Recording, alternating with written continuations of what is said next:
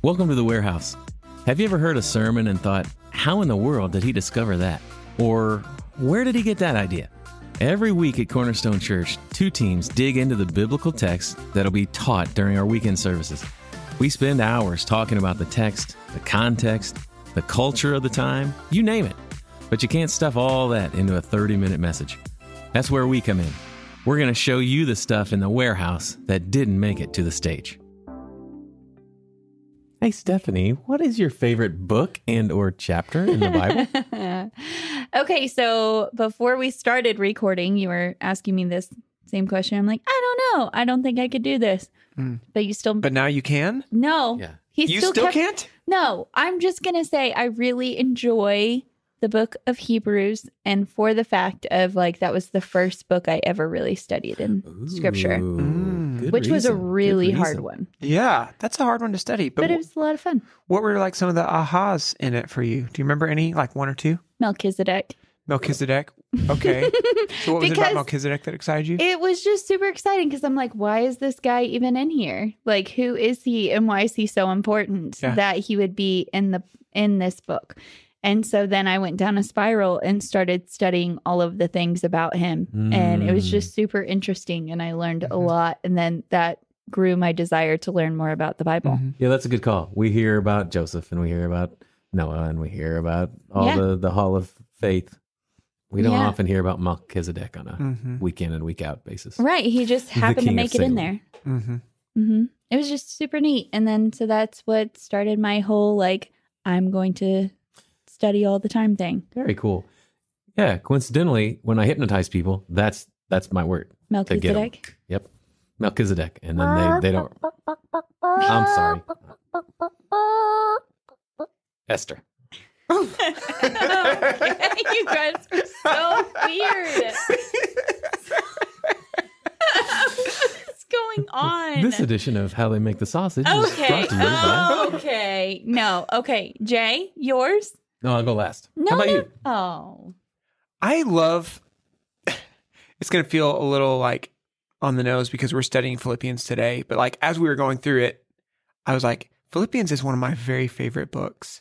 Yeah. It's one of those that as I look back through it, pretty much every chapter, there's something I'm like, oh, I wish we got to talk about that. Right. And I want to talk about that. Yeah. And specifically, if I had to pick out my very favorite chapter, it's chapter 2. It's the Christ poem. And whenever you have the do nothing out of selfish ambition or vain conceit, but in humility consider others as more valuable or important than yourself. Yeah. What a frame of reference for life, right?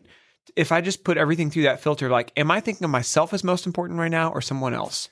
Yeah. And then the killer example after that of Jesus, who laid aside the privileges of deity and took on limits, emptying himself. It's sometimes called the kenosis passage, which actually I remember getting super into that and then realizing that there was a heresy attached to that for people who thought that Jesus fully emptied himself of his deity and became only a human. Right. So that goes too far. But whenever we talk about him laying aside privilege of deity, and just as you read through it, it's just the argument or the poetry of it is just really pretty impressive whenever it goes that he gave this up. And not only that, but he became obedient to the Father. Not only obedient to Father, but to the point of death. Not only death, but death on a cross. And that at the name of Jesus, every knee would bow and every tongue confess.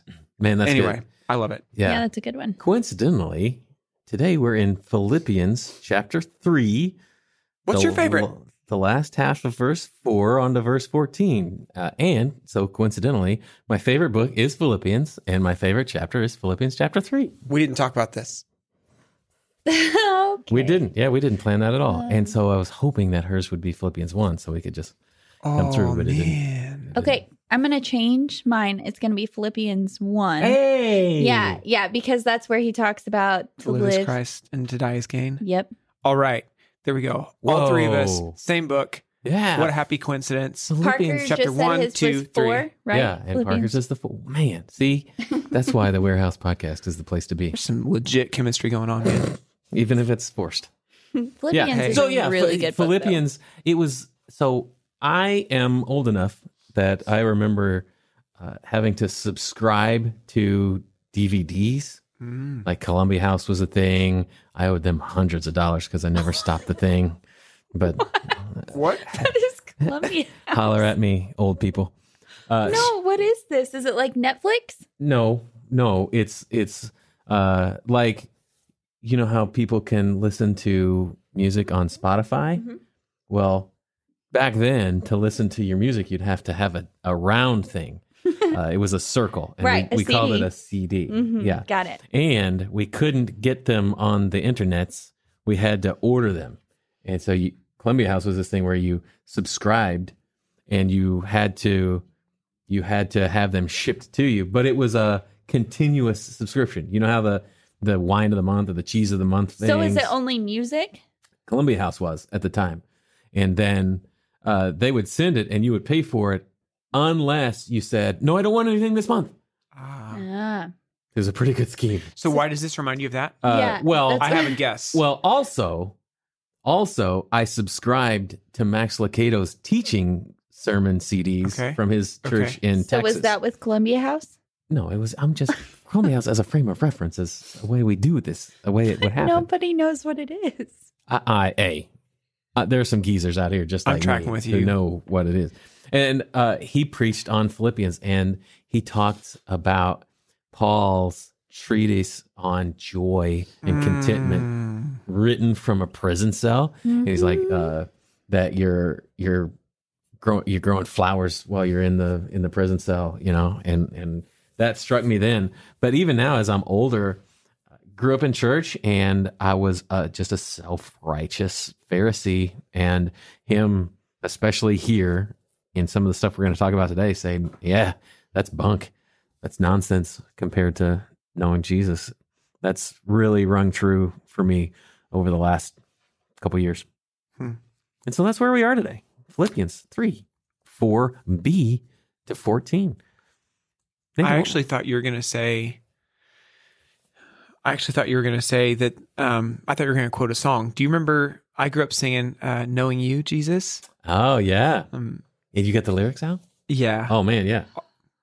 All I once held dear, build my life upon. Anyway. Yeah. It's like just straight out of this chapter, and I love it. And I can't read this chapter without thinking about the melody of it. Never heard it. Yeah. Yeah. We had different childhoods at different times. Mm-hmm. Nathan, Our childhood was about the same time. Yeah, yours was about the same time. Ours was about the same form. Oh, interesting. Yeah, I like it. Okay. And ours... Nope. Very divergent. Well, our hair colors are similar. Hey, there you go. That works. Connection point. My big idea, I think, is what you're getting ready to ask. Yes. Christ is of infinite value. Oh, and then, I'm sorry, that was my first one. My second one, more tied to the topic at hand, was because our salvation is a gift. We work it out. Oh, that's right. That's when we started singing Work It Out from High School Musical 2. Yeah. You can pause it and sing that song right now. Go for it. Hey, welcome back, guys. Never heard that song before. So my big idea was it is by faith. Everything else is poop. And then the laughter is simply because we said the word poop. It's actually a very biblical idea that she just espoused. And we're going to get we there. did say poop. Yeah. Morgan is the joy of knowing Jesus is better than anything we can do ourselves. I decided to throw Morgan's in this week instead of Parker's, but Parker's was still good. Nah. Oh, okay. I got the look from the producer. So maybe my part this week is going to be cut out entirely. Yeah. So I kind of built on a couple of the Greek meanings of some of the words. So I said, to seize the prize, we have to stop pursuing lies. Boom. But also later, I just had the thought that the Hebrew of Hebrews bent his knee to the King of Kings. Not bad. Not bad. Not bad. That'll preach. All right. What do we know about Philippi, Stephanie? You got some good context. Yeah, sorry. I was like thinking and processing. You got it. Pull it together. Okay. Maintain. Okay, so this is about 30 years after Jesus met Paul on the road to Damascus. So this is after, like we went through a few weeks ago, 2 Corinthians 11, when he talks about all that he's gone through in his suffering, the 5 times of the 39 minus 1 lashes. So 40 minus 1. Yeah. Mm-hmm. Yeah. Yeah, I said 39 lash. Did You I say said 39 minus 1? which would My be bad, 30, my yeah. bad. 39 minus 1 plus 5. Oh, okay. It'd be 40 minus 2. We Math- just mathemated Yeah. that. Hey, Stop. math's not our thing here at the warehouse. Okay. Anyways, so having that framework in mind of him like coming to write this letter, and he's been through all of this. And so Philippians, as we've said, is like a really good letter. But for some, it can be called the resource through suffering. So whenever you're having like really hard times, like this letter is super good. It was written by Paul. Timothy probably helped write it. It was written around 61 to 62 AD. Paul planted the church in Philippi around 48 to 51 AD. And then this is the first city in present-day Europe where Paul planted a church. How do we, do you have any idea like how they come up with that they think Timothy helped write it? That's Is a it good just on your question. end? I was just curious.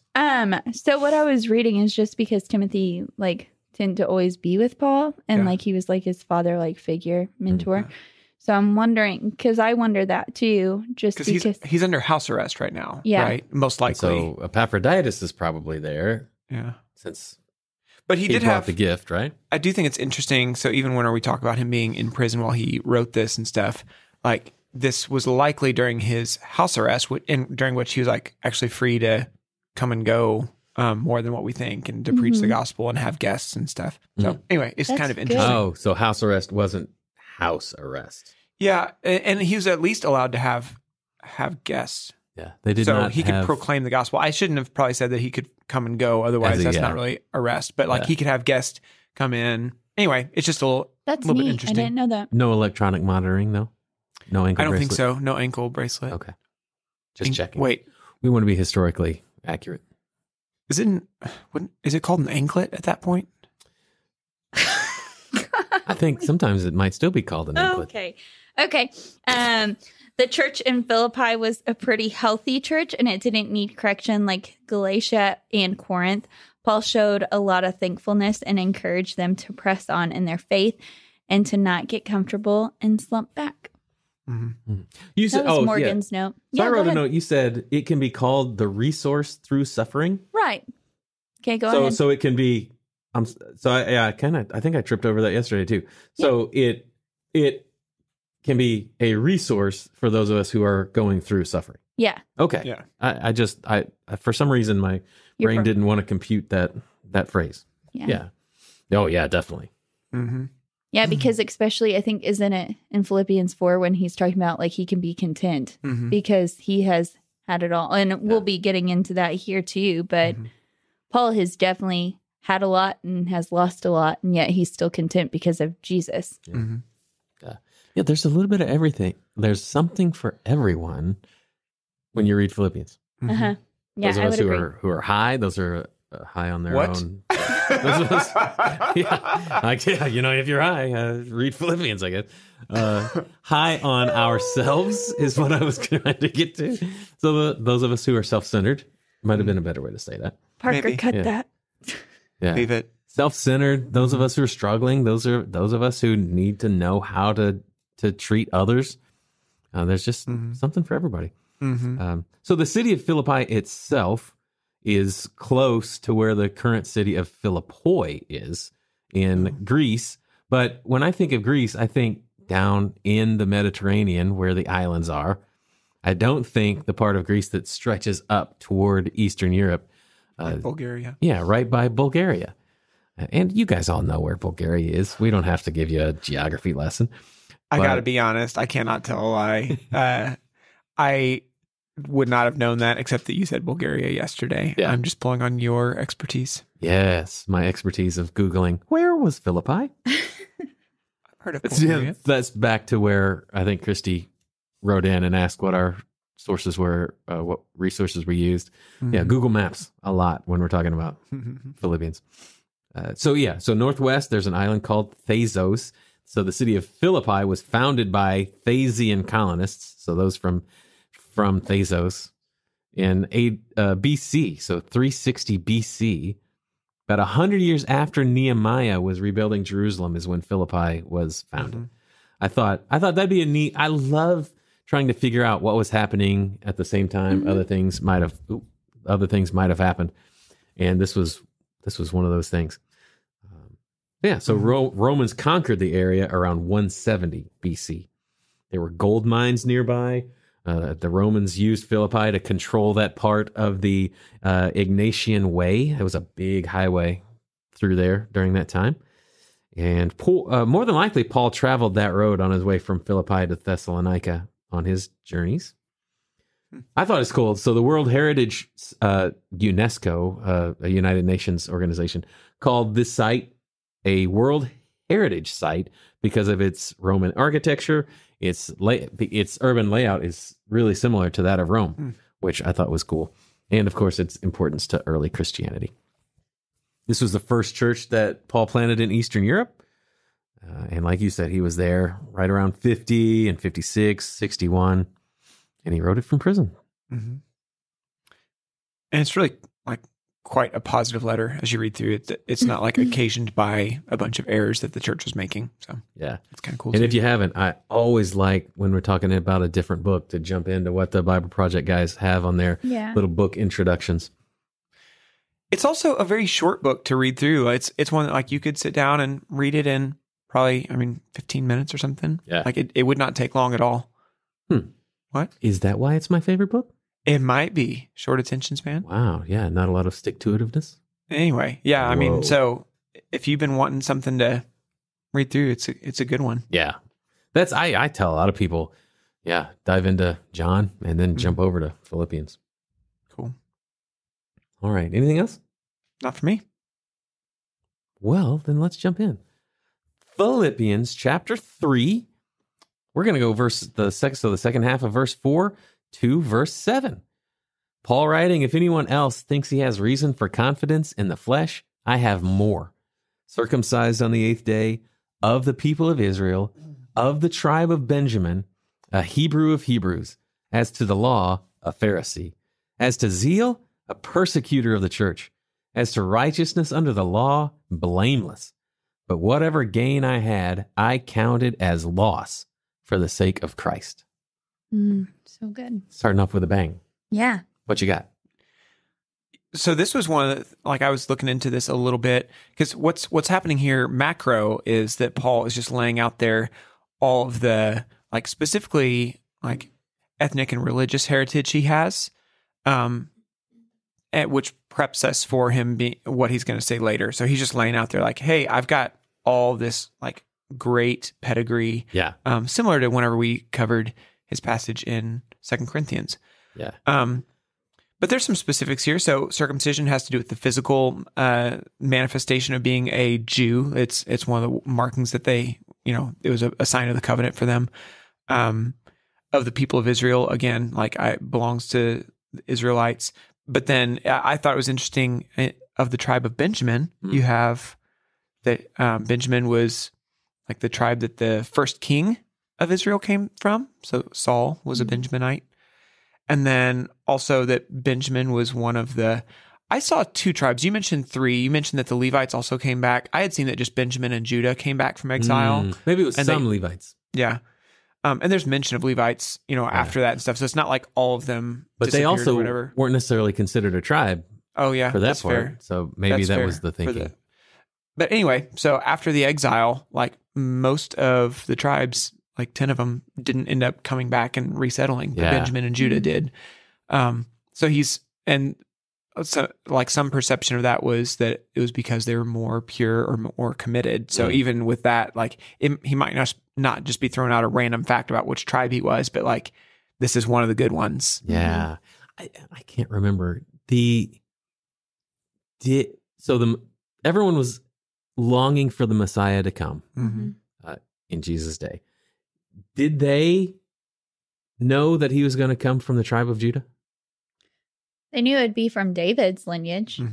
which would have been from Judah. So yeah, yes. which would have been from Okay. Judah. That's I thought, but I didn't want to jump out on a limb. So yeah, so Paul could have been even just tying that in, that I'm from the tribe that stuck with the one the Messiah was coming through. Yeah. Yeah. Benjamin being one of Jacob's two favorite sons. That Joseph and then Benjamin the youngest. Benjamin was the youngest, Yes. Okay. Yeah, so I really liked this like first section because I'm swaying, so sorry. But where he's like laying out why he would have confidence in his flesh is because like these are things that he was he had positioned by birth himself. So the circumcision on the 8th day, that was in Leviticus, it needed to be done by the 8th day. A person of Israel, or from the people of Israel, tribe of Benjamin, Hebrew of Hebrews, so he's laying it out there, but this was done by his birth. And then the second part is things that he chose. So as the law of Pharisee, to zeal, a persecutor of the church, as righteousness under the law, blameless. He's laying it out this is why I would have confidence in the flesh. And so it was good. I like lists. And so I like making them as little bullet points. Yeah, very cool. So Genesis 17 and Leviticus 12 give some insight into circumcision and why that is such an important thing. So describes why it would be important enough for Paul to mention it here and on the 8th day, specifically as in Leviticus 12, after giving birth, mom is unclean for 7 days, and then on the 8th, the son is circumcised, which I thought was a fun connection. Yeah, which is also really neat because by the 8th day, that's when the blood actually starts to clot within your system. So that's why a child can't be circumcised unless if nowadays you have to have a vitamin K shot. The babies. Yeah. Very cool. Because they can bleed to death. Wow. So it's just neat whenever we see God commanded that in scripture. It had to be after the 8th day on. And so took care of him physically. Yeah, took care of him physically. I just think it's neat. Wow, very cool. Again, liberal arts major. I don't know nothing about blood. I thought the Hebrew of Hebrews thing, so whenever we see that phrase Hebrew of Hebrews, this was whenever they'd say King of Kings, or whenever you have Song of Songs, it's it's the best of that category. So in the category of songs, this is the best song. In the category of kings, this is the best king. In the category of Hebrews, he's saying, I'm the best Hebrew. And I also read that there's potential that he was saying that he also spoke Aramaic. So versus the Hellenized Jews, which would have spoken Greek. Yeah. So he's so Hebrew that he even speaks the language that their forefathers. Yep. That's really neat. Yeah. Man, yeah. Holy cow. As to zeal, a persecutor of the church. So zeal there, we don't use zeal a lot, but zeal, one of the cool words associated with zeal was heat. And so you think of somebody with zeal, there's a lot of heat coming from what they're talking through. We had a fun discussion in exegesis yesterday, and Nathan had some heat coming from him just a little bit. Got a little fired up. Got a little fired up. Fired up. A little zealous. Quite hot. Heat. And so as to heat, let me tell you, I cared so much. I was so fervent. I was so zealous. I was a persecutor of the church. Which, go ahead. Yeah. And so that word persecutor, it's a word we're going to see later. And it was kind of the basis of my big idea that word persecutor, if it's just left on its own, it's a word meaning to pursue. But when it's in the right context, it's persecute. So by implication, when you put it in the right place, it's persecuting someone. And so here in this part, he pursued in a manner with his zeal to kill the church, to arrest Christians. He oversaw Stephen's stoning. The first martyr, it happened with Saul watching on, who would become Paul. So that was his misplaced pursuit led to persecution. I had a note that said, this zealous Pharisee turned into a zealous missionary for Christ. The same Christ he had persecuted in Acts 9 became his savior. Yeah. I just thought that was super good. Like the flip. Mm-hmm. Yeah, very cool. And we can give a preview when later on we're going to talk about Paul pressing on toward Jesus, pressing on, to press on. That's that same word. So it's not even that Paul, like his personality was different. It's just Jesus redeemed those parts of him. So he's still the same guy who is passionate and zealous, but he changed his entire realm of what he's going to pursue. Yeah. Mm-hmm. Man, I just love that because it makes me think of, there are some guys in college. So from my high school, they were a year or two ahead of me, and they went down to Murray State and got involved in a campus ministry, and they developed accents and tones, their tonal patterns that mimicked the guys in the campus ministry that they went to, and they started dressing like those dudes. And it was kind of scary for those of us who were outside that thing.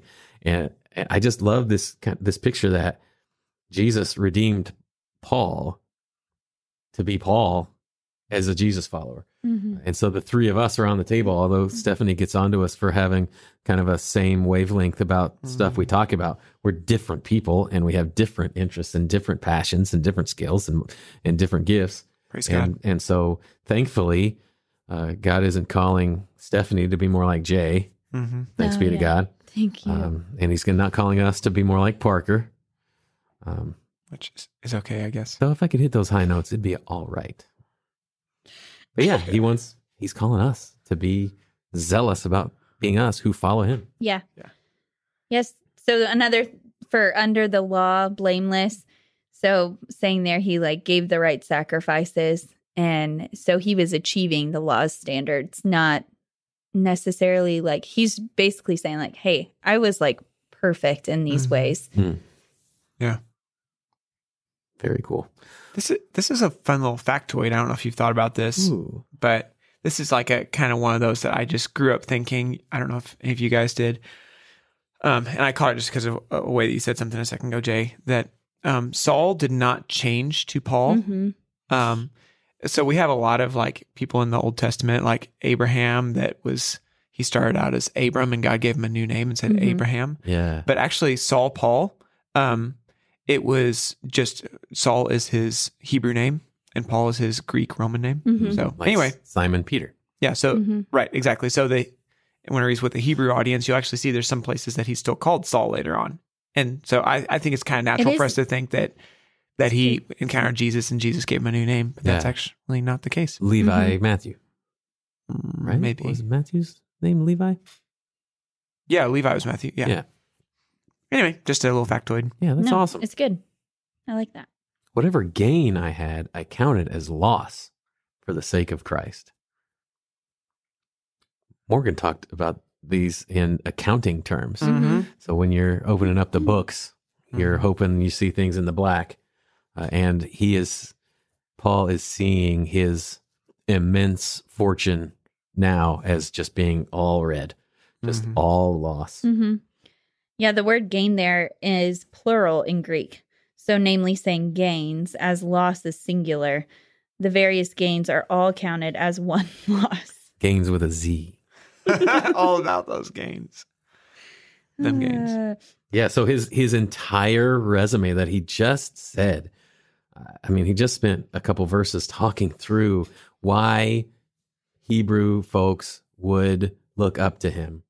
And now he's saying, everything I had there. And it's not just I had good stuff. I was the best of the best. And I count it as loss.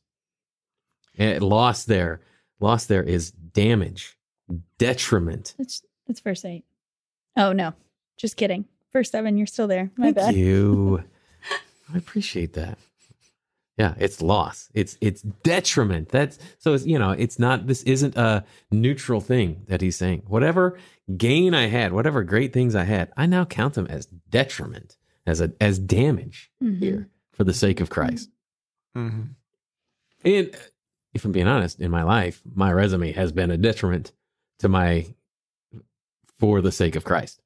It's been a detriment to how I followed him. Yeah, I almost think here though, like, isn't he? So I mean, obviously he would say a persecutor of the church, like that was not a good thing. That was a bad thing. But at the time, Right. He thought he was doing good. Right.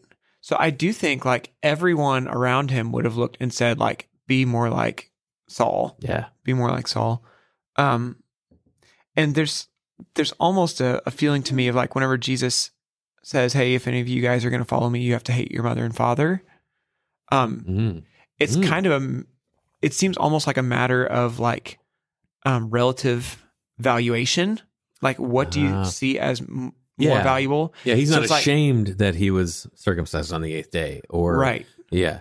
And there's some doors that have been opened and some authority with which he can preach because of his background. And so it's not like he's saying like, oh man, I wish I didn't have all that. Yeah. He's just saying compared to Christ, it's as if all this stuff was a negative. Yeah. He's not going to jettison that stuff because of the sake of Christ. Right. To use it. Because those are also things Jesus redeemed. Right. In the same way. So that's the likeness that I'm seeing to the mother and father thing is like, no, there's a command in the Bible that we should honor our father and mother. He's not saying literally hate your father and mother. He's saying in comparison to how loyal you are to me, how much you love me, it's going to make the love you have for your parents like just so pale in comparison that you could almost say it looks like hate. Oh, yeah. So I think the same thing's going on here. Wow. Something you love dearly, your mom, your dad. Yeah. And yet compared to how much we're to love Jesus, it seems like you hate your mom and dad. Yeah. Wow. And so that's kind of what I see, like whatever gain I had, I counted as loss for the sake of Christ. It's like all that stuff was good, but it's nothing compared to Jesus. Yeah. Except the part about chasing and imprisoning Christians. Right. Yeah. So, I mean, and I'm just kind of like evaluating in my head right now whether that's really true. So, because the other thing you could do is say at that point, he was doing it all from a position of morality and like trying to earn God's favor. So you could say, along with Isaiah, like whenever Isaiah says that those things were our best righteousness is as filthy rags. Yeah. So I don't know. I could go either way with it. Maybe he is saying all that stuff because of my heart motivation, because it wasn't actually out of loving obedience to God, that it actually was detrimental. I don't know. I guess I could go either way. Yeah. Yeah. Do you have thoughts? Yeah, I did. No, I was just thinking, as you were talking, I'm just thinking, present day of the successful CEO who has built his life upon his career, and he meets Jesus at age 53, and how Jesus wouldn't automatically be calling him to just turn around and walk away and never set foot in the building again, but that he would, compared to how much Jesus means to him now, he would walk away from that mid 6-figure salary like that. Yeah. Anyway, that was a very specific example. Yeah. So yeah, if you're listening, 53 years old, he's 53. Mid 6 figures. Yeah. We know who you are. There are at least 5 stories to your building, so you're not in Marion. All right. Verse 8. What is she? She thinks she's the one that's keeping us going here. I think she kind of is. Is she? She might be. Huh. Wow. Well, all right. Indeed, I count everything as loss because of the surpassing worth of knowing Christ Jesus, my Lord. For his sake, I have suffered the loss of all things and count them as rubbish in order that I may gain Christ and be found in him, not having a righteousness of my own that comes from the law, but that which comes through faith in Christ, the righteousness from God that depends on faith, that I may know him and the power of his resurrection, and may share in his sufferings, becoming like him in his death, that by any means possible I may attain the resurrection from the dead. Woo! Man, I know, so good. I like Philippians 3. It's really good. What about loss there in verse 8, Stephanie? Everything as a loss. Not only is he calling his religious pedigree as a loss, he is calling everything a loss. So when in comparison to knowing who Christ is and what he has done. Yeah. I just think that's simply amazing. I think everything I've said today, I'm like, yeah, that's good. That's really good stuff. Like, such a good passage. It's such a good passage. And I want to like add to or like sharpen what you just said a little bit. Whenever you said like to know who Christ is and what he's done, it's like, yes, and it's specifically to know Christ. Yeah. So not even like facts about Christ. Right. It's a relationship too. Right. Mm-hmm. And so like, I don't know. And that's something that like has just been sitting on my heart since we started studying this is like, I want to know Christ. Yeah. I want to, and like, that is the essence of what it means to be a Christian, is to be found in Christ, having his righteousness, having a relationship with him, friendship with him. I want to know Christ. Yeah. Michael mentioned in the meeting today, so this is, doing the math.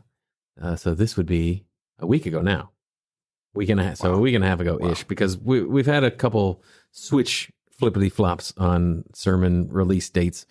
And so about a week and a half ago, Michael referenced something from over the weekend, and he mentioned a quote or something a guy named Jack Deere said, that every day Jack Deere wakes up and asks God to help him feel his affection. Mm-hmm. That wake up, God, help me feel how much you love me today. Help me feel how much affection you have for me today. And man, that really, really hits it home. Knowing Christ, it just really hits, because later on, the next section will talk about how Jesus has made me his own. And I mean, how mind-boggling it's going to be. But I don't think we do a great job of remembering every day just how much passion Jesus has for us. Oh, yeah, no. Mm-hmm. No. The surpassing worth of knowing Christ Jesus, my Lord. Goodness. And I just think of like, so often, like, I think our thought process is like, I count everything as lost because of the surpassing worth of going to heaven, or the surpassing worth of like the riches that are stored up there for me, or the blessings that I'm going to receive here in this life. And just to see that, like, under house arrest, having lost everything, having experienced all those lashes and stuff, he's like, yeah, it's been so worth it because I know Christ. Mm-hmm. Yeah. Yeah. And in an intimate way. Yeah. Not just like I know who he is because I read a story about him. Or because he appeared on the road to Damascus or whatever. It's like, it's not just that he's operating off of this ancient, like, okay, I believed in Jesus back there and he called me to ministry. And so then on the other side of this, I'll get to go be with him. But he's like, he's saying from a position of authority, it is so worth it because there's surpassing worth in knowing Christ. Yeah, he didn't say the surpassing worth of how I met Christ Jesus, my Lord, because nobody's met him like that, before or since. But the surpassing worth of knowing Christ Jesus, my Lord. Present tense. Wow. Yeah. And so he mentions loss twice in verse 8. He counts everything as loss. So those things that he sees as gains before, those things that can still be gains that we talked about, he counts those as loss, but now he has suffered the loss of all things. So he has given up the resume that he used to lean on. He's not leaning on his resume anymore. But now he has been fired from the job he used the resume for. Right. He's lost the house. He's lost the car. He's lost the second house in Florida. The camel. Did he vacation in? Okay. It's possible. He was one of the most widely traveled men. Right. In the it's a long road. Ancient world. So. It was a big highway. Yeah. Florida so he is actively lost. We counted, we went through the ways he experienced loss a couple weeks ago. Yeah. And go back and read that list from 2 Corinthians. 2 Corinthians 11. Was it 11? I think. I don't remember which chapter. Yeah, I don't remember. Yeah, that was not one of our favorite chapters. And so he counts them all as poop. Poo-poo. Doo-doo. Scubala. I think that's the Greek word, right? That's close enough. SKY is how we say it. Yes. Skibala. Yeah. But I like scubala. Are you guys being serious or joking? I don't know what's going on. It's the Greek word. Yeah. Oh, Skibala. It really is the Greek word. Yeah. Okay, well. That means rubbish or excrement or dung or feces.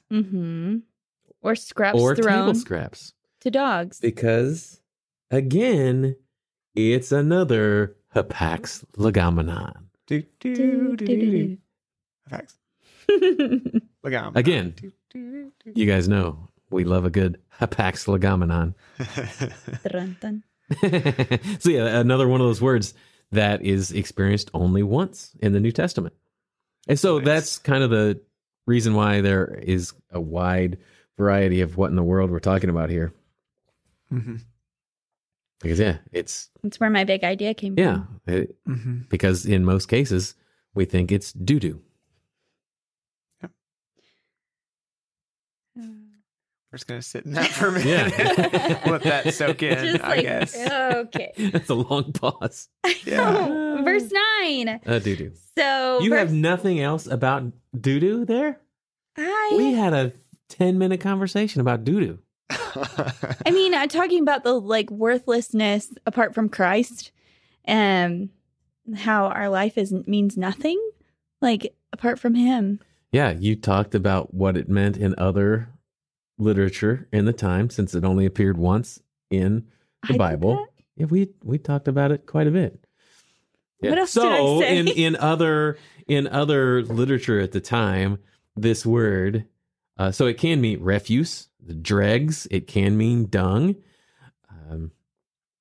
It can also mean what's thrown to the dogs. Yeah. Yeah. So, which I thought was cool because that was in the very beginning of the chapter. It talks about dogs. Right. And dogs here are not like your cute little pet that you had. Yeah. Dogs were coyotes. Yeah.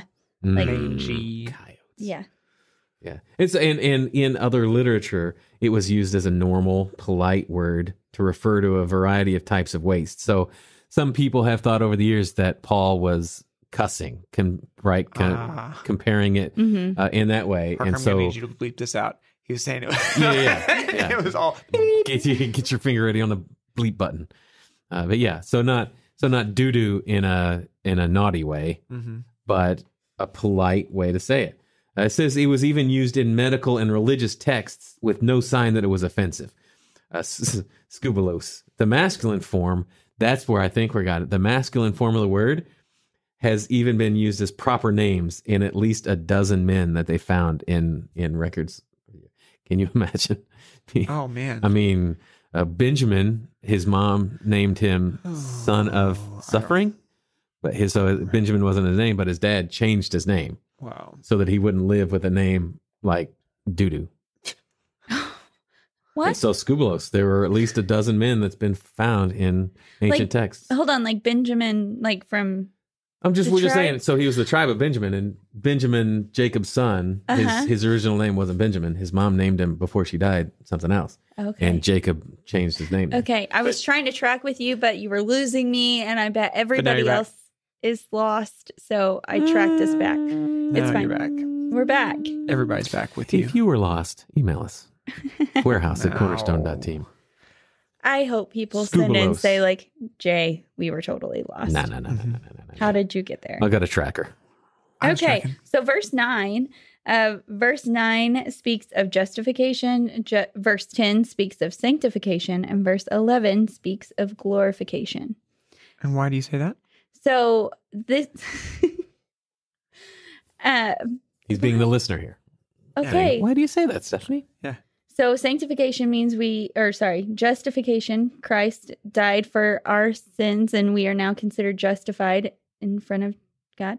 Yeah, so it's in a legal sense, right? Yeah, so it's illegal. a one-time, we are no longer sinners, but made righteous. Yeah. Yep. So justified being the legal term that we're not guilty. Right. Sanctification means... And so you're saying that justification is verse 9. Mm-hmm. Why do you say that? Reread it.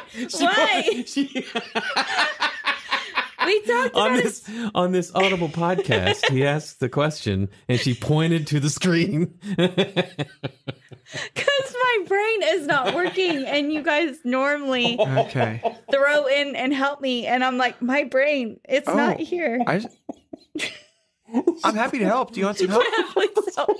No. I'm sorry. I'm so sorry. My brain is not working.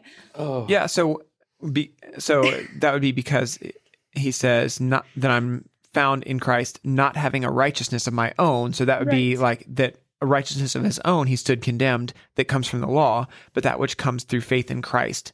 So that his righteousness, his righteousness comes through faith in Christ, and it's the righteousness of God that depends on faith. So he's saying that like, I wasn't righteous, now I am. Yeah. And that's like a once legal declaration that happens. Thank you, Nathan. Carry on. Now, do you want to talk about what sanctification here in verse 10? I can, if you'd like. Go ahead. My brain. I'm trying to. So verse 10, I'm tracking with you a little bit, that I may know him and the power of his resurrection. I would say like the present. Becoming like him? Yeah. Oh, to share in his I don't know that I sufferings. even agree with that. Yeah, we disagreed a little bit. We pushed back some. Yeah, so because the becoming like him in his death, I don't know. I guess we have a little bit of like the dying to self there represented, right? So sanctification is our ongoing process of being made more and more like Christ. Right, the up and to the right. More and more. More and more like Christ, which will never complete here. But like whenever we get to go home to be with Jesus, that's when it will be perfected. And we no longer have this wretched man that we carry around of our flesh. That's right. So, anyway, so I guess we were talking about that being represented in verse 10 because of the power of his resurrection is like that power of newness of life. Whenever we read through, I think Romans 6, the first part of that is a great example there because you have some like language about baptism, and it's specifically that we died with Christ and that we've been raised to newness of life with him, and which, you know, living that out is our sanctification. Yeah. And then glorification being the resurrection of the dead that's represented there in verse 11. So that's what will happen at the end of time whenever our bodies are raised. Yeah, so then we got to have a good discussion yesterday that I'm not going to talk about. I'll let you guys because my brain's not working. But we talked about by any means possible. So this wasn't him saying like, I don't know if I'll be able to make it. This was him saying, nope. Like, holy cow.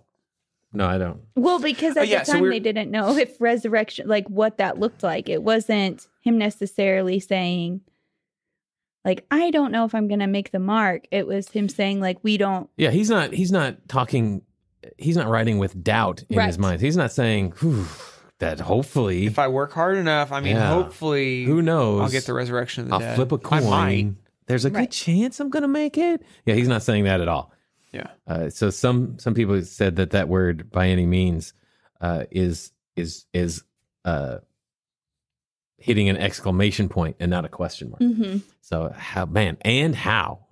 That he's that I'll attain resurrection of the dead, you know. Yes. And how? Holy cow. It's gonna happen. Yeah.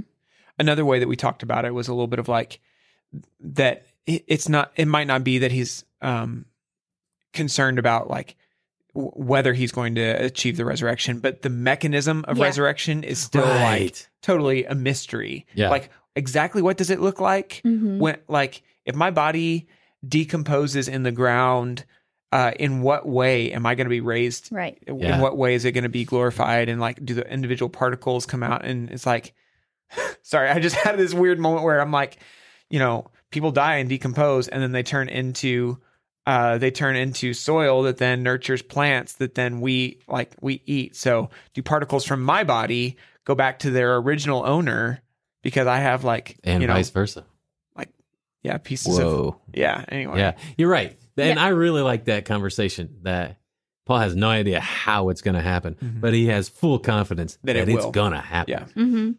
Well, and then it made me also think of yesterday, 1 Thessalonians 4:13, where, in that, like, they weren't quite concerned. Like, there's the soul sleep that some people will grab from 1 Thessalonians 4:13, where he is saying, like, brothers and sisters, we do not want you to be uninformed about those who sleep in death, so that you do not grieve like the rest of mankind who have no hope.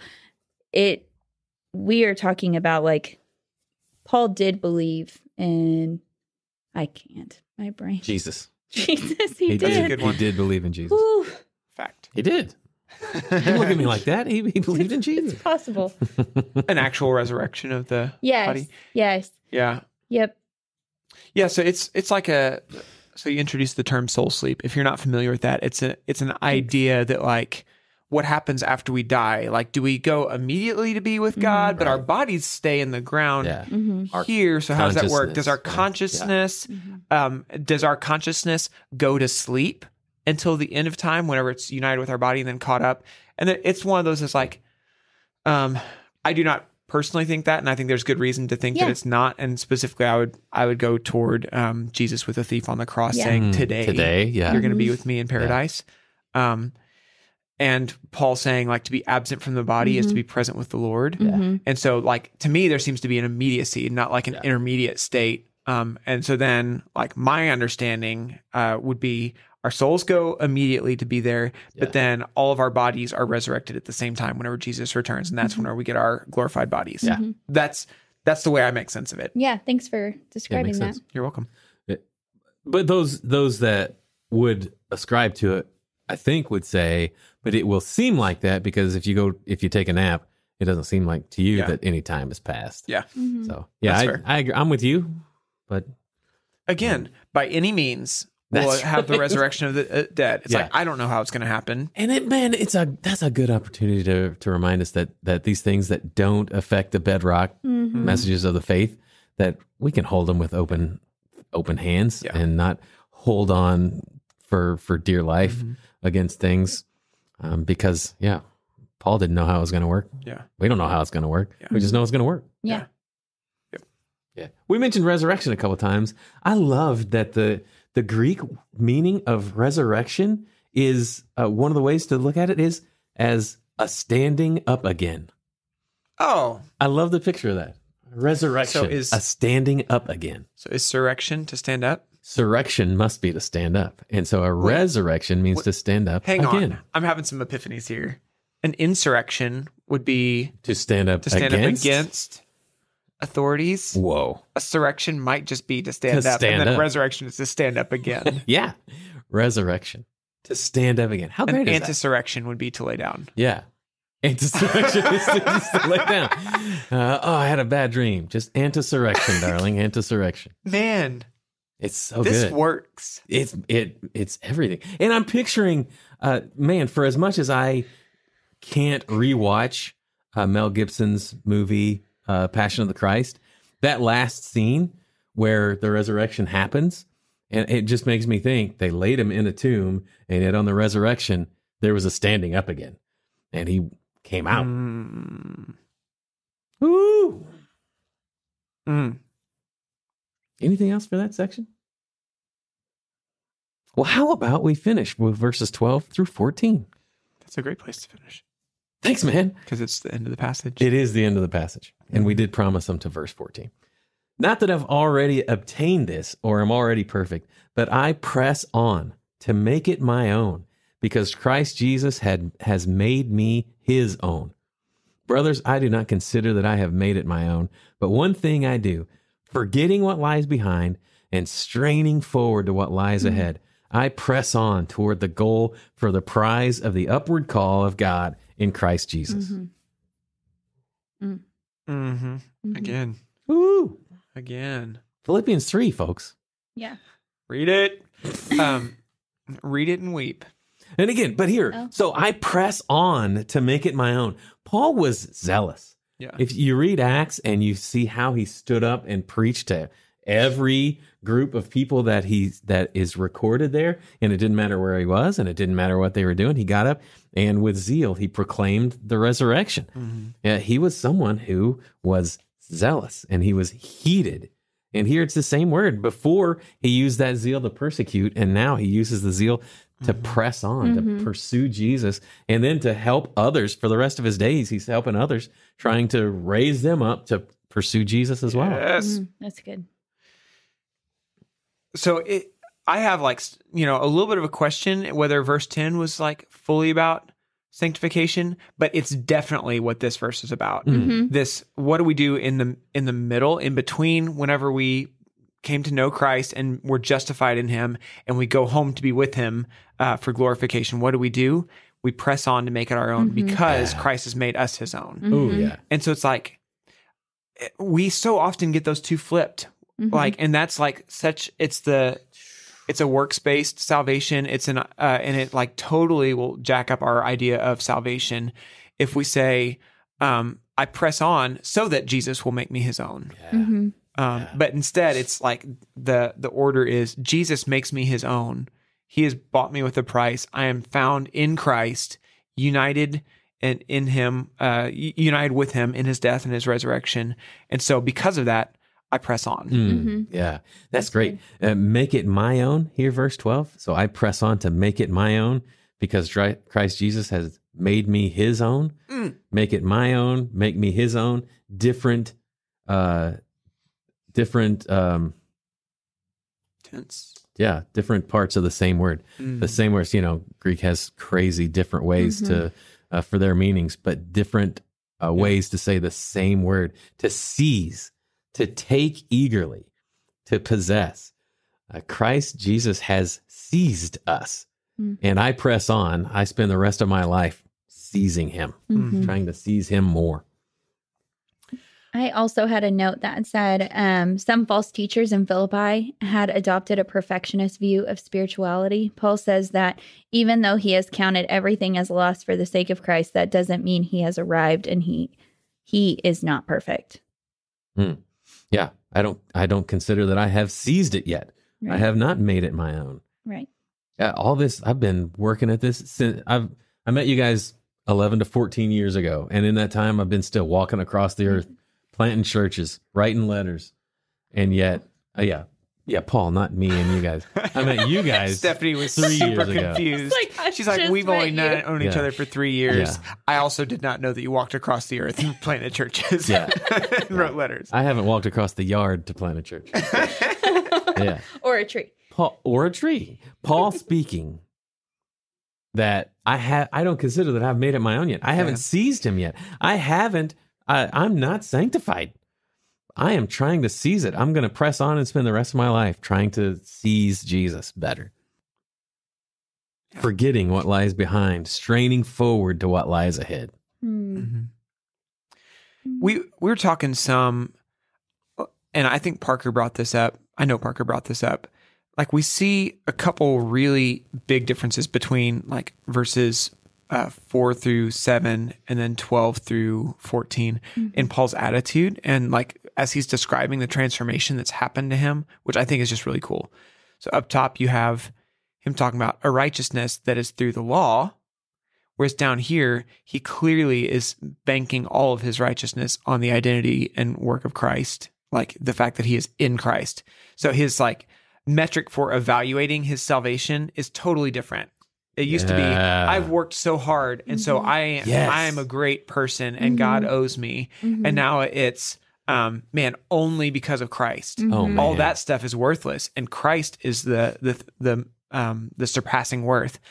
And then the other thing is, along with that, is an attitude up top. He's like, "Yep, I was blameless or flawless according to the law." This idea that, like, "Yep, I was nailing it. I had arrived in the way of practicing morality." And down here he says, "Not that I have obtained this or am already perfect." And how neat is that? It's like, we know that up top, actually, he was not right with God. Right. Yeah. But according to the law, I mean, he was great. Yeah. And down here, we know that he is right with Jesus, but he also recognizes humbly that he's not arrived. Right. So I just love that. Yeah. Have you ever heard Alistair Begg preach? Scottish preacher. Probably That's so funny. Presbyterian. I had a conversation this past Sunday about Alistair Begg. Did you really? Yeah. And somebody was talking with me about, Nick Martin was telling me how much he loves Alistair Begg's voice. Oh, it's so good. Yeah. Kind of deep, Could you gravelly imitate it for Scottish. me? I can't. I was going to, and I cannot. Okay. But I so wish I could. But he tells a story about justification, and he talks about how if you're talking about your own justification in the first person, you're doing it wrong. That if you start the sentence with, "I believed and I trusted and I did this," that you're doing it wrong. Because when we talk about it, we should be talking about it in the third person. He saved me. He rescued me. And then he went on to talk about it in response to the thief on the cross, that this guy he gets to the pearly gates, and the angel comes out, and the angel asks him, "Hey, what are you doing here?" And the guy says, "I don't know." He says, "Well, what do you mean you don't know?" "Well, all right, let's go through. Do you know anything about justification?" "I don't know anything." Yeah. "Do you know anything about grace? And how often did you study scripture?" He's like, "I don't know what you're talking about." And the angel says, "All right, I'll go get my manager." And the supervisor angel comes out and asks him, "Why in the world do you think you belong here?" And the thief on the cross says, "Yeah, I don't know. The guy in the middle cross told me I could come." And he tells it in a much better way than I do. Mm-hmm. But that is the story. The guy in the middle cross said I could come. I think I've heard Brad McGinty share that story as well. So both of those being some of our elders, and these are just solid guys. Yeah, that's. I'm going to make that a resource, said I could the come. one that you sent. Because you sent it, didn't you? I think. Yeah, so it'll be on our resources. Mm-hmm. Oh, sweet. That's cool. Yeah.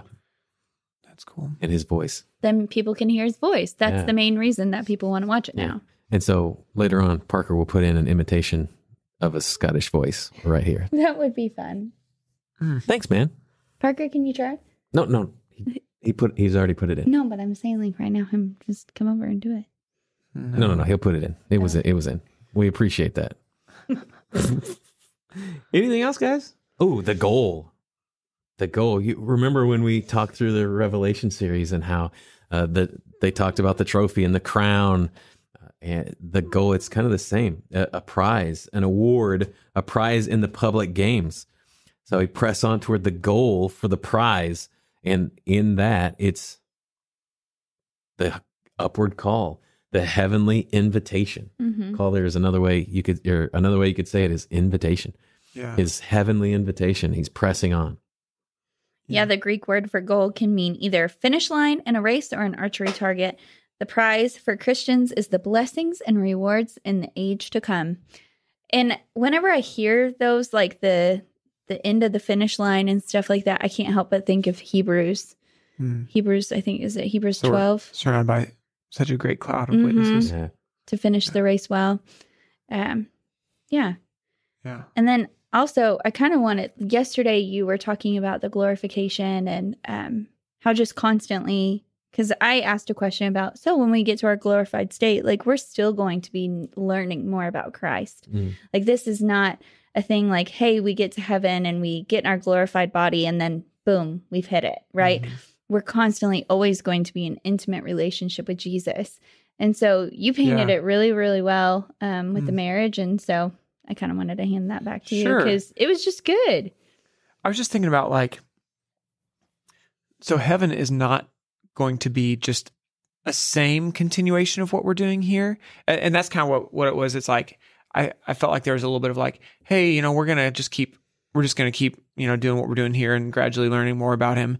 And I was thinking about like, whenever we think about heaven, one of the first things that happens is the wedding supper or the marriage supper of the Lamb, whenever Christ and his bride are united at last, his bride that he came to purchase, to pay the price for.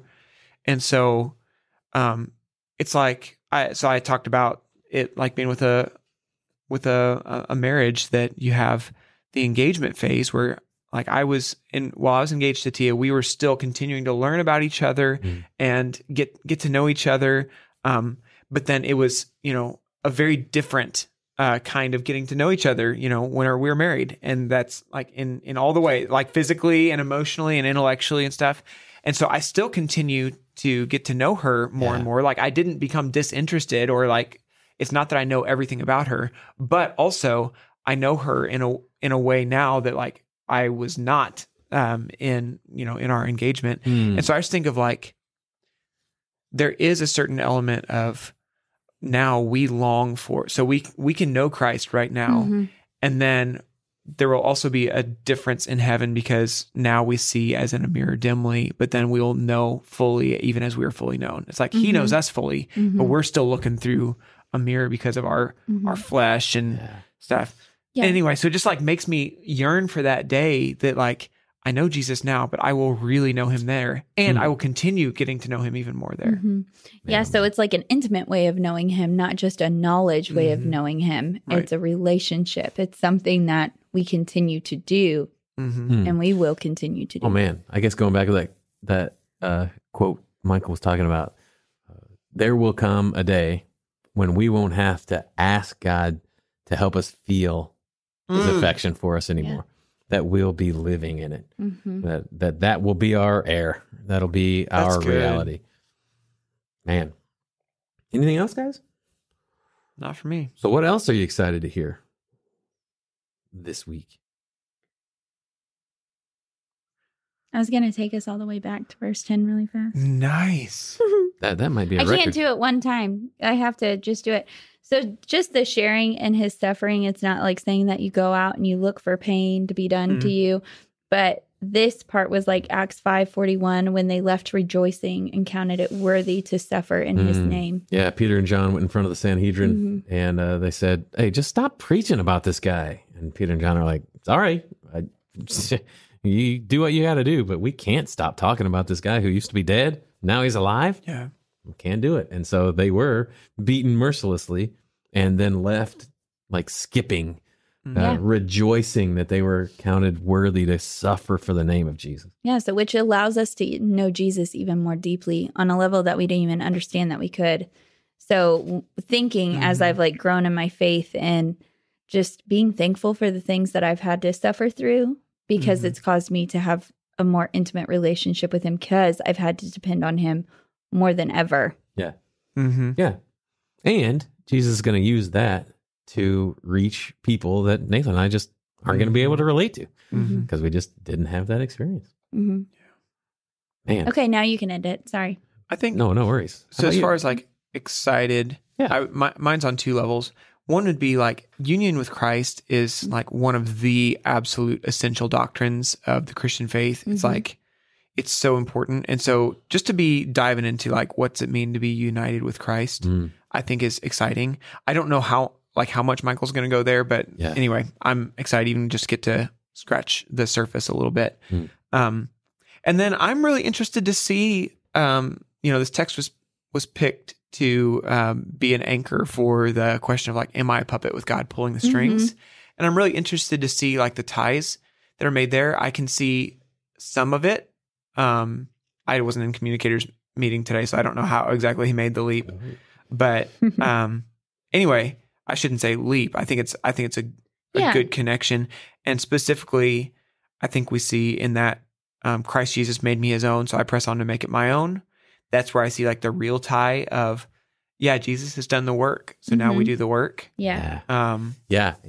That's and that's to I guess give it up a little bit. That's where he lands. That God does the work, and we have to do the work. Yeah. And living in that apparent paradox of what does that even mean? Yeah. But that's where we live. That God did the work, and we have to do the work. Yeah.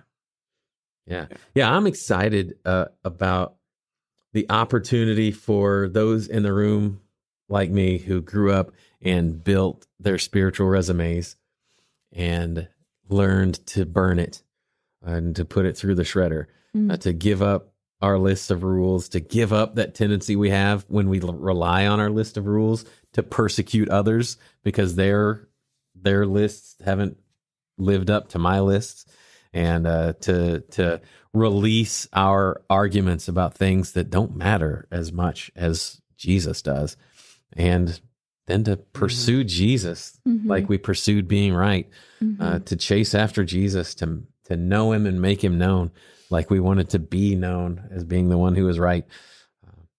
Man, I'm excited for us to celebrate that Jesus has made us his own. Yeah.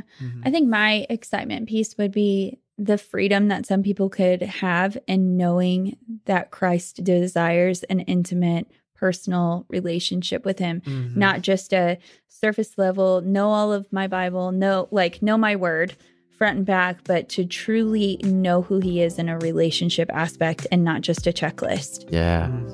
Awesome. All right. Anything else, guys? Nope. Well, all right, guys.